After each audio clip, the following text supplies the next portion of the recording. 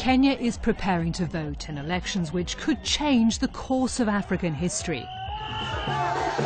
President Barack Obama says it'll be a major milestone if Kenyans reject tribal divisions and violence, and constitutional reforms promise a new type of politics here.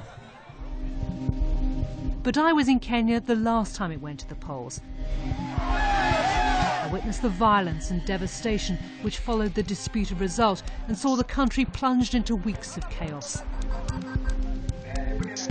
5 years on, families are still torn apart by that violence. Anthony in America still being treated for the terrible burns he suffered back in 2008. His dad still forced to stay in Kenya. And there are thousands like them still hoping for justice after they lost so much. At this time, the stakes are even higher, with one presidential candidate and his running mate facing charges at the International Criminal Court. Are Kenyans prepared to forgive and forget before the trial has even begun?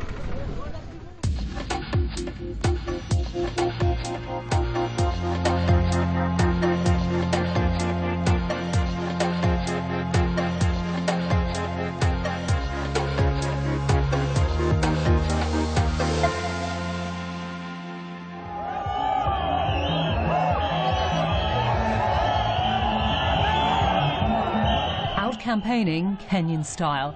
This time there's more to fight for than ever before. And the world is keeping a close eye on what happens here. It's a story about dynasty, destiny and power. Two sons from Kenya's most prominent political families vying to become the next president.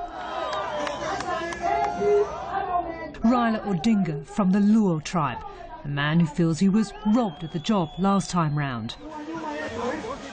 And his rival Uhuru Kenyatta from the Kikuyu community, and the son of Kenya's first independence leader. Right now, it's an election that's too close to call.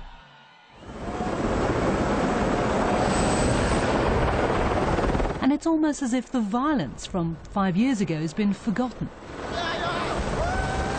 Politicians come and go, scouring the country for votes, but they leave behind a hunger for justice.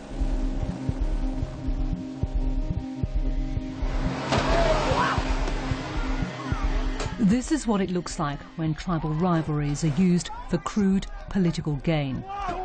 The legacy lingers longer than the bloodstains. This was the moment when Kenya crossed a line. 1,300 people killed, 500,000 made homeless following disputed election results. Attacks and counterattacks fueling the violence.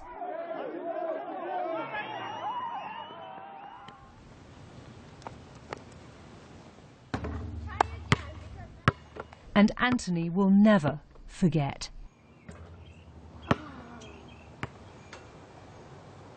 He lives in the United States now, getting the medical treatment he needs.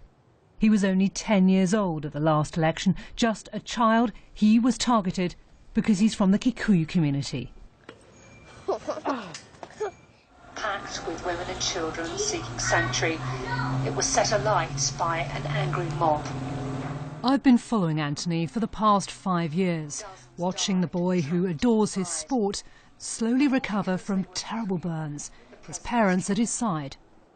What do you do? Play. You play? Yeah. And you play with your friends here? Football.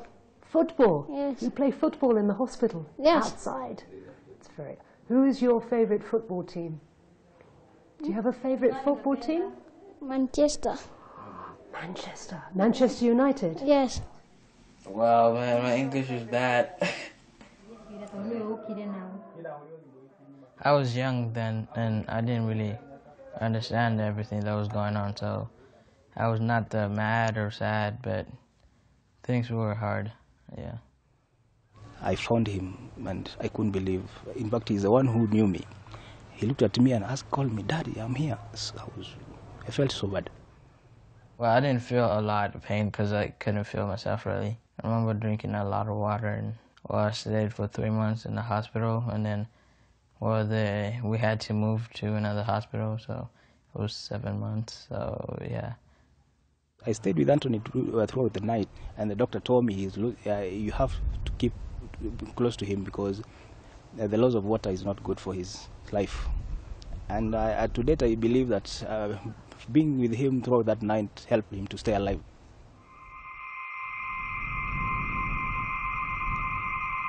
New Year's Day and the charred ashes of a church set the tone for the weeks ahead.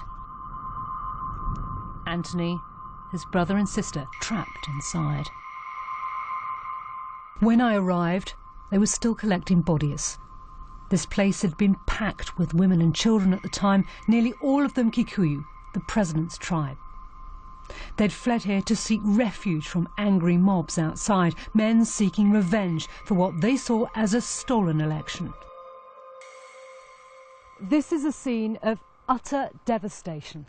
Over here is the door, the entranceway, which was initially barred. The attackers coming in with huge mattresses that they dragged in. They put paraffin them on here, and then they set them alight. More than 30 people died that day in what became a shrine to impunity. Witnesses say it was part of a cold, calculated plan, and there would be more to come.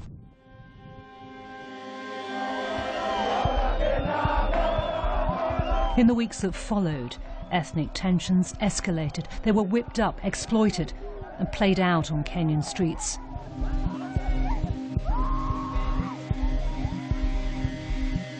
Violence was unleashed on an unprecedented scale as tribe became the language of hate.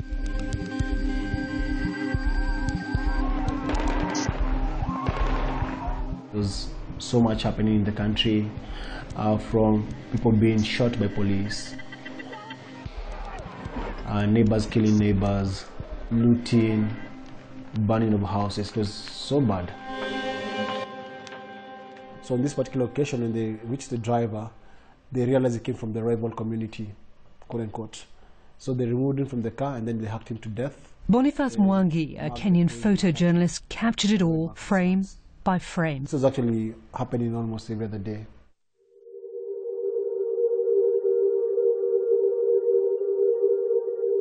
His intimate observations still imprinted on his mind. They started haunting me. I could hear the screams. I could smell the violence. And so my newly married wife was the victim of my emotional imbalance, because I was neither here nor there. Like Boniface, people across Kenya were staggered by what was unfolding. But worse was to come. A massive counterattack, allegedly planned by senior figures in government, revenge for the church massacre, which Anthony survived. This is a place famed for its flower farms and its tourist attractions, yet the reality is that Naivasha really is a crime scene. It's incredible to recall how these very streets were turned into battlegrounds, how men with machetes, sharpening them on the grounds, plucked their victims from minibus taxis.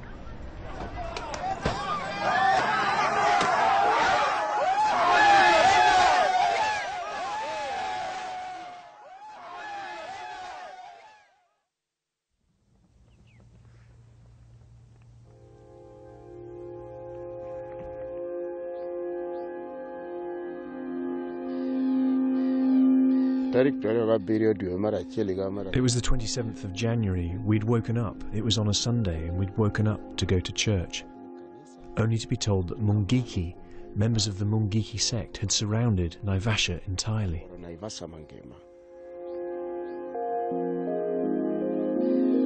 Bernard Ndege, a fisherman and a member of the Luo community, had lived in Naivasha for years, side by side with his Kikuyu neighbours. When revenge came to town, his family was an easy target. All hell broke loose. They outnumbered us and they attacked us. It was happening everywhere in Naivasha. He's returning for the first time since early 2008. Even now there's a sense of edginess as we pass armed police on the street. And for Bernard, it's an image that revives memories of the past. The streets were abuzz with Mungiki, who were wielding machetes. They were using street urchins who were based in Naivasha, who could easily identify members of the specific communities. There was only one language: kill, kill. And they descend on you with machetes and other crude weapons, killing you instantly.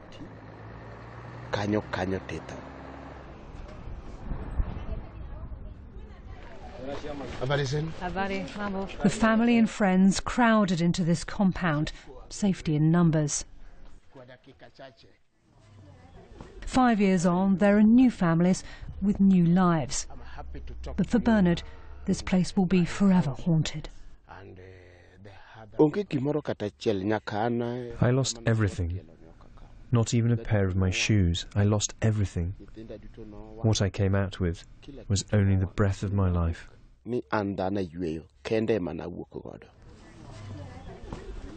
Behind the blue door of house number 6, 19 people were huddled together. The gang outside locked them in, poured on petrol and set the place on fire.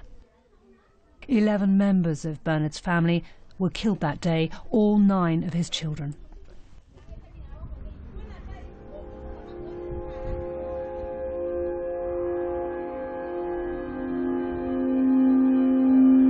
The horror of Kenya's darkest hours may have faded with time, but Bernard in Naivasha and Anthony, still in the United States, are yet to see justice. Their cases central to the evidence to be presented at The Hague, a landmark trial which puts 2 prominent politicians in the dock.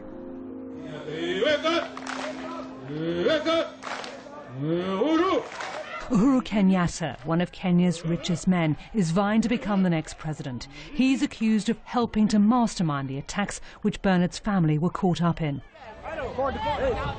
His running mate, William Ruto, wants the job of deputy, yet he's alleged to have been involved in violence against the Kikuyu, Anthony's tribe.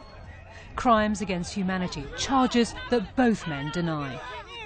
Are you going to be an absent vice president? Last time, their own ethnic groups were killing each other. Yet ironically, these 2 political heavyweights are now back together, united for the sake of peace, they say. Both are due to stand trial at The Hague just 1 month after Kenyans go to the polls. They have a great need to be together right now.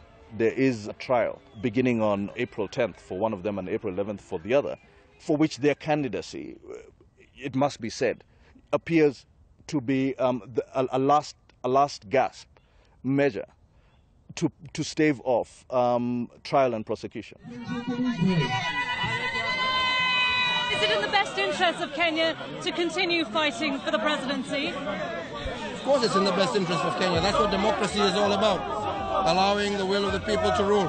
Wouldn't it be better to clear your name first? The process is going on. The two are not interlinked in any way whatsoever.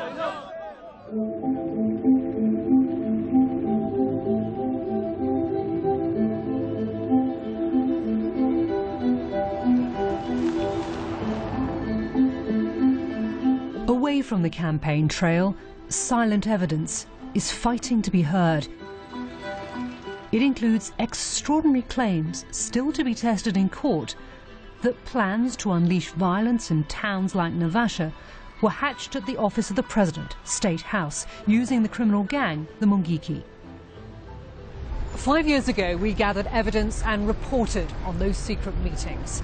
Now, many of the foot soldiers who it's claimed were hired by the government to do its dirty work have simply disappeared. At a secret location, I've come to meet the widow of one man who was accused of being involved in those murderous attacks. One day I came, I saw him washing guns, and I was not used to see those things in my house.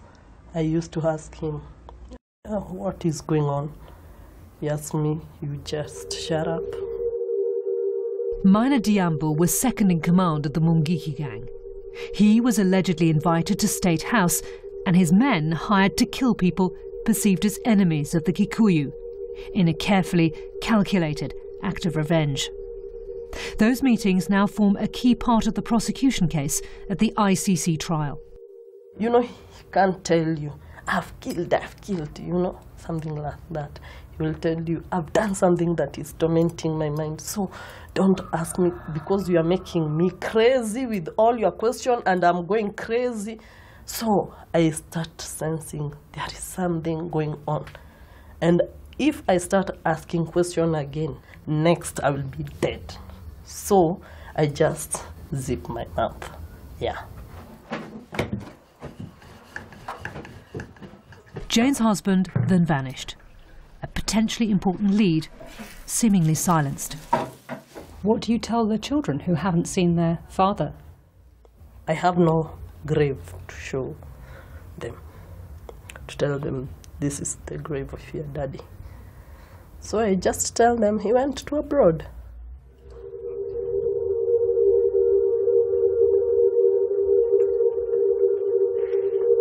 It's a familiar pattern. Scores of men, human rights activists among them, who knew too much, are now presumed dead. And other ICC witnesses from all sides are terrified. Definitely there is an attempt to interfere with the witnesses. I have to admit, it's quite a challenge. Has it been more of a challenge in Kenya than anywhere else? It has been quite a challenge in Kenya. We know that there are elements who are actively working to find out who our witnesses are. I think this is very irresponsible, because I believe that those who tell us their stories deserve to be protected.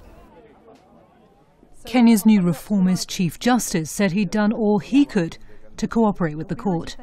You know, they did complain about problems getting to talk to some security people in the government.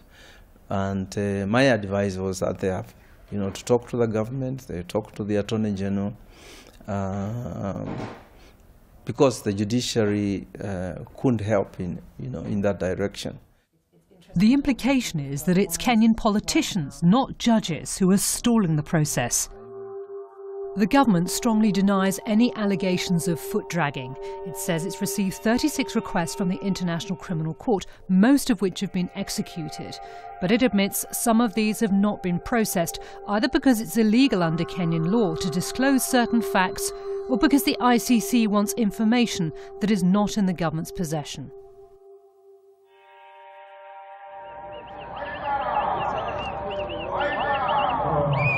Back on the campaign trail, the ICC case is dominating this election. But this is also a test of the judicial reforms the Chief Justice has been pushing through. Raila Odinga is running again. That worries some Kenyans. His supporters took to the streets in violent protest last time when he didn't get the top job. So what's in store now? We're talking peace, peace, peace. This is the message that we are sending out to all our people.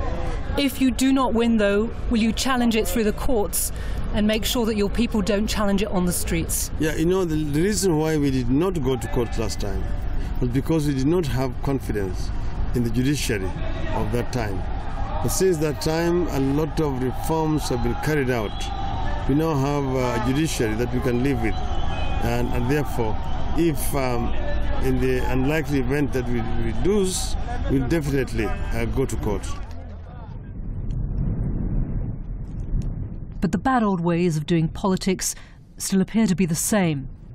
Just a few months back, a local dispute in southeast Kenya turned into a bloody massacre. It looked like a deliberate attempt by politicians to stir up ethnic tensions. And even recent party nominations ended in chaos in some historically volatile areas. It makes you wonder what will happen come election day. This is the junction where different communities meet. And if there are clashes, this is where it will happen. There's already been sporadic fighting in the past few days in response to botched party primaries. You can see some of the scorch marks on the pavement here. And it leaves a kind of unsettling feeling that, in spite of everything, politicians are still prepared to settle their disputes out here on the streets. So some business owners are taking no chances.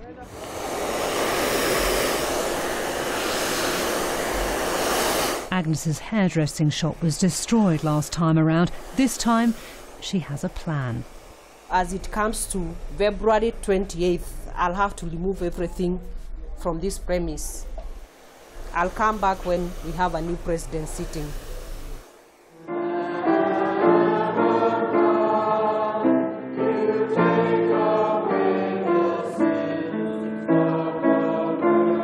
Five years on from that brutal church attack, and Anthony has new neighbours and a place where he feels safe. He now lives in the US with his mother.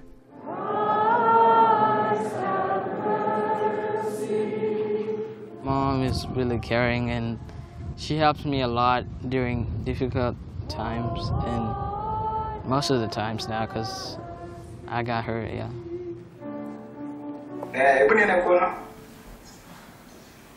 Oh, okay. You've got to hear what older people tell you, because you know, young people learn from the older people. You may tend to forget about the environment here at home. But Anthony's father has been forced to stay behind in Kenya, relying on technology to keep a keen eye on his son.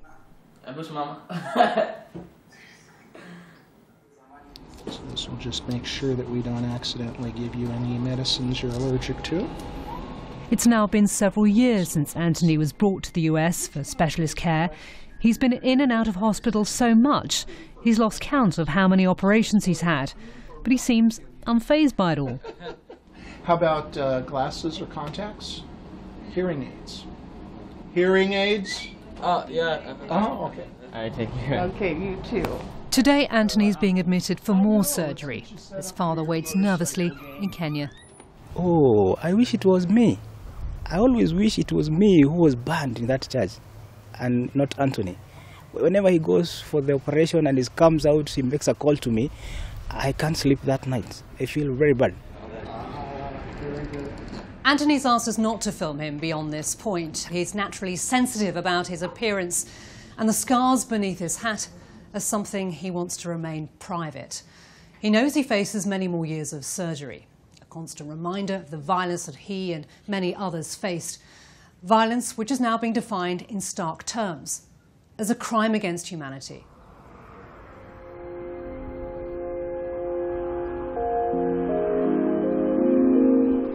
So currently this is my new home. This is where I want to settle my family. Back in Kenya, it feels like another world. Anthony's father is still trying to make sense of it all. He's uprooted to a new neighbourhood and is busy building a home with room for everyone, including Anthony. Yeah, I have 3 bedrooms. One is for the boys, one for the girl, and the main master bedroom for me and my wife.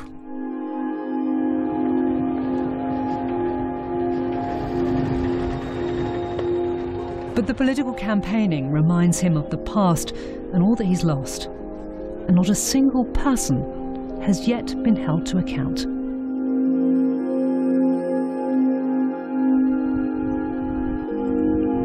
For these two fathers, Bernard and Peter, that's a message that resonates strongly. Very good. Nice to meet you. Until now, strangers, they asked to be introduced. 2 men on either side of the tribal divide who define themselves in one word: Kenyans. No, I don't contemplate revenge. The Bible condemns revenge, and even if I were to know who'd done this to me, I think I'd forgive him. I'll leave the rest to Almighty God. I really ask Kenyans to maintain peace, that they should not think that it can only happen to other people. It can happen to anyone. We have suffered in silence with very little from the authorities in Kenya, and the follow-up is not there. And I can't talk more.